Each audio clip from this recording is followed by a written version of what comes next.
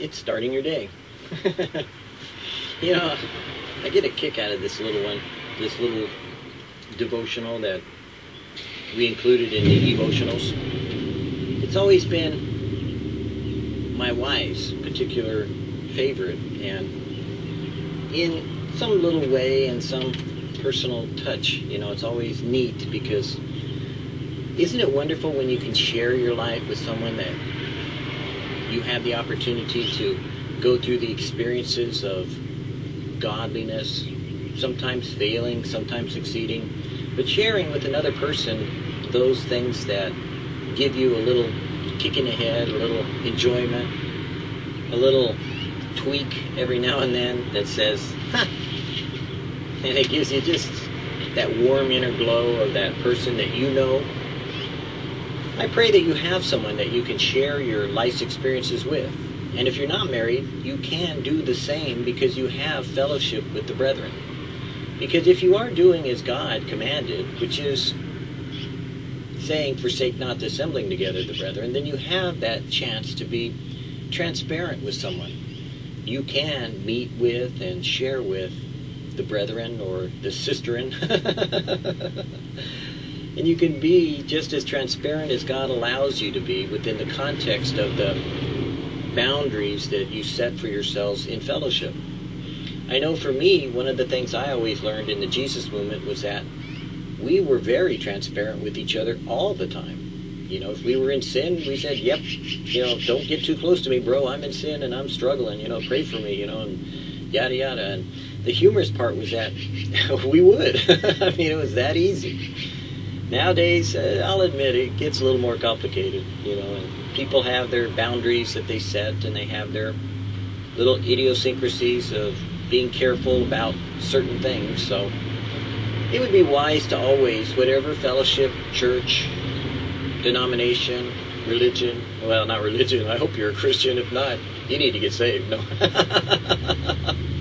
But whatever boundaries are set within the structure that you find yourself in, then obey those, because that's what God has given them there for you, so that you could still be able to share with someone, just like a husband and wife does, intimacy and reality of who you are, because none of us are perfect.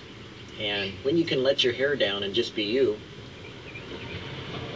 you'll find God can take you a lot farther than if you try to put on spiritual airs and one day find yourself falling flat on your face. God forbid that that happens to you, but God, I hope it does, because there's nothing so wonderful as discovering that there's one good way to grow a big nose.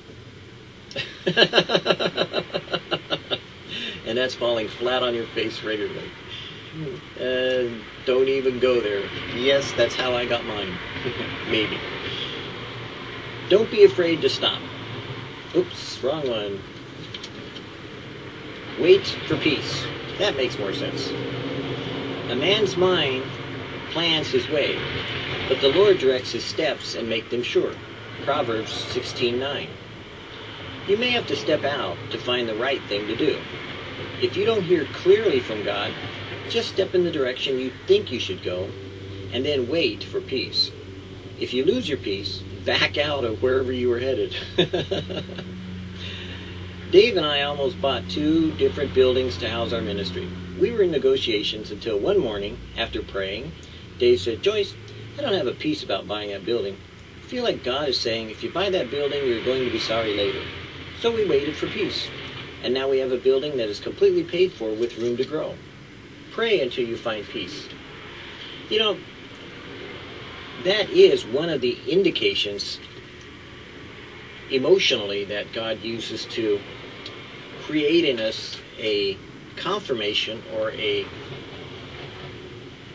indication of something that he is trying to say to us. Obviously, it is not the best communication that God could offer to you. Direct intervention by God, of course, is the best. And that would be where God just took his hand and slapped you around and said, stop. And some people use circumstances that way, but no, I'm talking about physically God actually stopping you, because like Jacob, he wrestled with an angel. God could intervene. He could. There's nothing stopping him from doing that. The second best is to hear God speak, because Jesus said, "My sheep hear me, and they know me, and they would not follow the voice of another."